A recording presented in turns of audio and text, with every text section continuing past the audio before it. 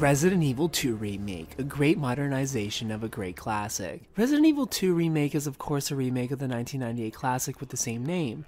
The heart of what makes Resident Evil 2 still beats in this updated body. Resident Evil 2 was a survival horror game that tells the story of Leon and Claire. You're able to choose which character you play as.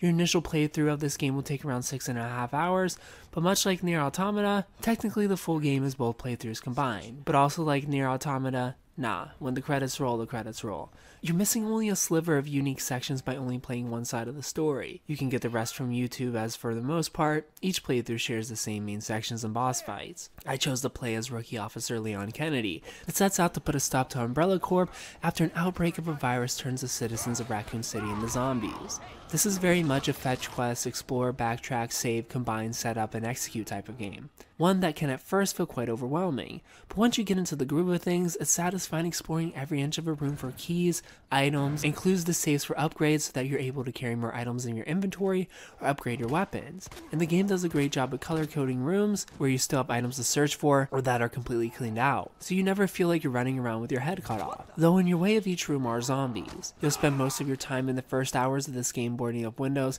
and trying to gather everything you can to survive as you inch your way through this massive police station, solving small problems that lead to a chain reaction of large problems being solved, all while being stalked by an invincible monster. But like Resident Evil 7, the moment the game ventures away from the beginning section into new areas, the game starts to lose its charm, and by its end becomes a bit of a chore to get through, though the key word here is bit, because it still manages to be enjoyable as it sways on the verge of chore. Just as you begin to feel the loop of the game is getting old, it's nearing its end. Resident Evil 2 puts a nice bow on top and gives you the option to do it one more time for more scenarios, cutscenes, and the true ending. This is where I happily walked away and went to YouTube. Resident Evil 2 does a great job at being an enjoyable and terrifying experience, especially if you play on the more harder difficulties. It doesn't overstay its welcome, it never becomes frustrating, it never does too much of the same thing. This is a near perfectly balanced survival horror type game. It stays true to what it was and brings it up to today's standards so that we can all enjoy it the way most remember it. I give Resident Evil 2 Remake an 8.5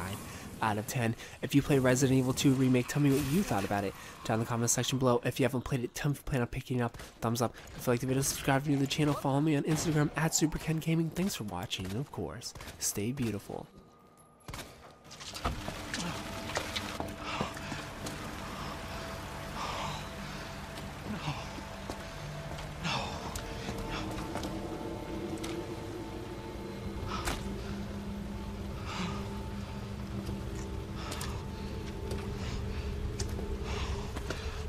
What do I do?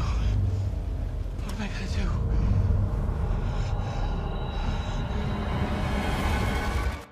If you like this video, please consider supporting me on Patreon so that I can continue to bring you reviews for all the newest games at patreon.com/superkengaming. You'll get access to early audio and video versions of reviews, exclusive Let's Play videos, and you'll even get to choose the game I play next. Thanks for watching, and of course, stay beautiful.